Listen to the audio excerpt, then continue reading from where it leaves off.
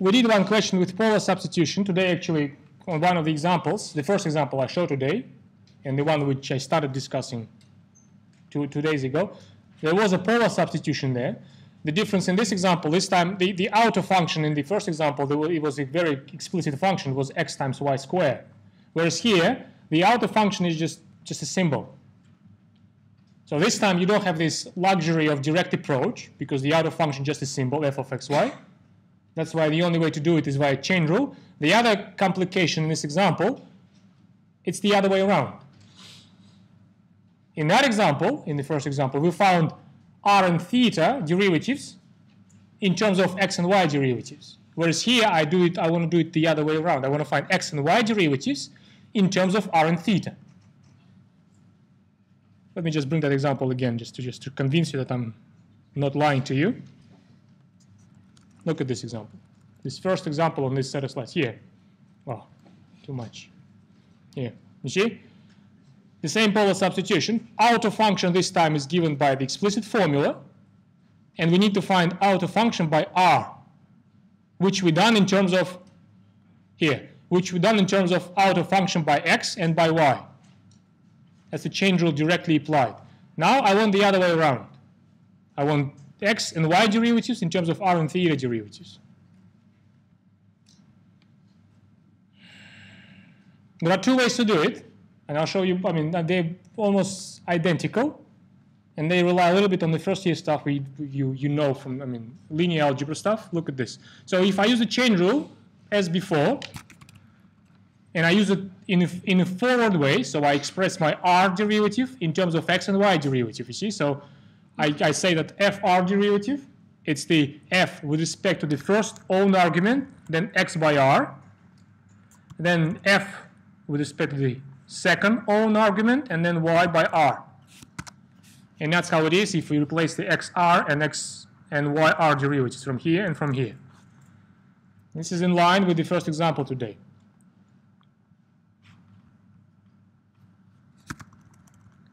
Theta derivative, again, in terms of x and y. So far I do the other way around. I express these two in terms of these two. It's a chain rule again, f by x by the first own argument, then x by theta, then f by y, second own argument, and then y by theta, and then again substitution for the x theta and y theta derivatives. Again, directly from the polar. Directly from the polar.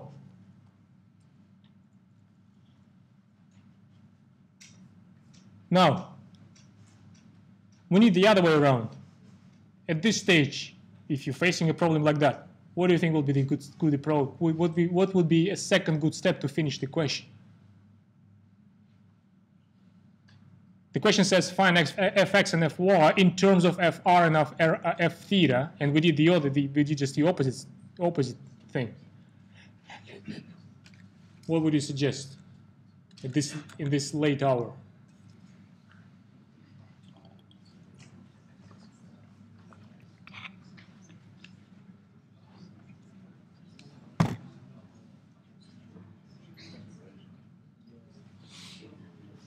Any suggestions?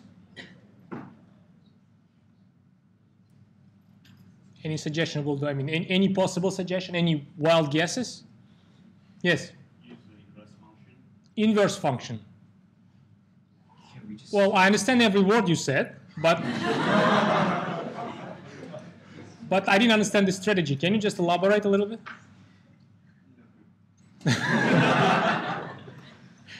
Well, what you had something in the back of your head, right? And I didn't get the message actually. How can we possibly use an inverse function here? I guess. You get. Can you solve these two equations? Solve for what? For f dash. And if I what does it look like similar to something you used to do a lot, or not? What you used to do a lot? Solve what? Eh? F dash of x. One of you, please. Just go ahead. So you want to say that we're looking actually in terms of fx and fy, we're looking at two linear equations with two unknowns. And we know how to solve that, right? How do we solve that? Yeah, I know. How do we solve? What's the method? You just Shove it in. Don't we have like a special beautiful name for that, which you've been like a hammered? The name was hammered in your head, like for the back substitution. Maybe Gaussian elimination, right? Maybe row echelon forms. All these beautiful things, right? Yes, but actually I'll surprise you. I'll do it differently.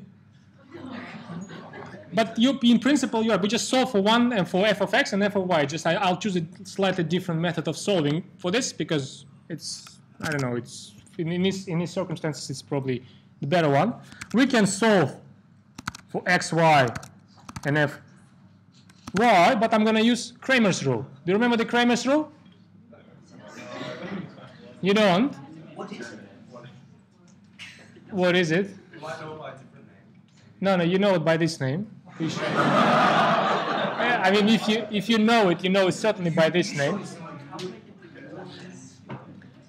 I'll give you 100% guarantee. If you know it by this name. It's the way to come up with the solutions. I mean, it's a direct formula for the solution. We all know, I mean, you're quite experienced with this business, with this system of linear equations, that it's not always true that system is solvable, and it is not always true that the system is actually uniquely solvable, right? We all know that. There was a whole bunch of theorems which test all different criteria when the system is solvable, when it's uniquely solvable, row echelon forms, pivots, leading, non-leading columns. Kramer's rule, it's sort of like a shorter way to analyze system. It doesn't give you the complete analysis. It only just solves the system in case the system has a unique solution, which I'm hoping it is the case in this case.